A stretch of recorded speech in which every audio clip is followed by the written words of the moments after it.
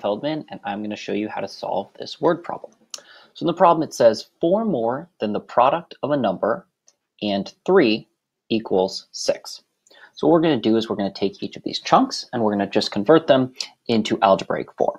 So first thing we're going to do is we see 4 more, right? So we don't know what comes after that, but I'm going to go ahead and just write plus 4 here. And I'm going to leave a little space for whatever is coming next. We'll put that in the left after, but it's nice to just know we're adding 4 to something at the end. Okay, so 4 more than the product of a number and 3.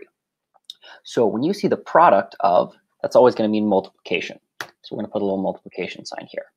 And it says a number and 3. So a number, right, that's a variable, we'll call it x. And it says 3, so x times 3, right? And now all of that, 4 more plus 4, then the product of a number, x times 3, equals, that's the easy one, 6, right? And an easier way to write that is 3x plus 4 equals 6. So again, all you got to do is you got to take each chunk, break it down, figure out exactly what it's saying, and then put it into an equation. Thanks. If you found this video useful and if you have more questions, feel free to contact me further. Thank you.